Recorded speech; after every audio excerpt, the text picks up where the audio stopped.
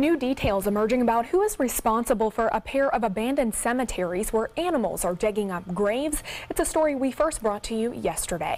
Neighbors of the Adams and Rogers cemeteries are complaining to the county and state after seeing body bags dug up and exposed.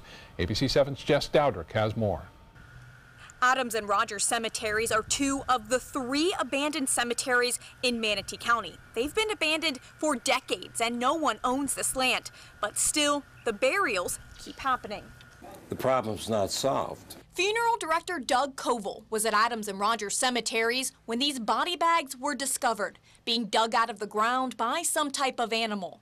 Well, there was an odor, which was an attractant, I guess, to the animals. Koval, one of many funeral directors that still buries the deceased in the Adams and Rogers cemeteries. State law doesn't prohibit burials in abandoned cemeteries like these. We either use a burial vault or a steel casket. And when you close it, it locks. And with Koval Funeral Home, the bodies are buried literally 6 feet under.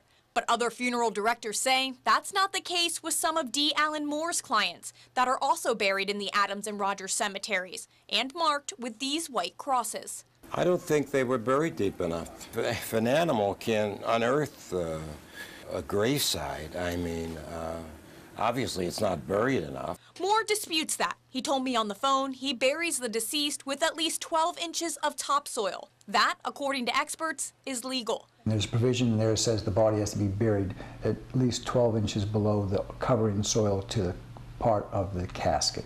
In this case, it's to the top of the body bag or fiberboard that Moore says can disintegrate in just weeks. It doesn't cost much more to do it the right way. With no one owning the land, Manatee County has been maintaining the properties. Basically, it helps folks who have broken the law or misdemeanors to do community service and offer some hard labor to the county.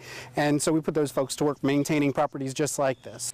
But it's not the county's land. That is simply a public service they provide. It's kind of a goodwill gesture to the community that over time, again, has come to the county. According to the state, there's no law that says a specific entity has to take over when these cemeteries are abandoned.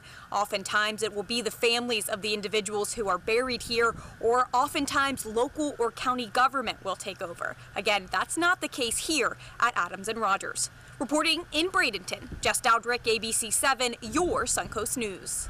Thank you so much, Jess.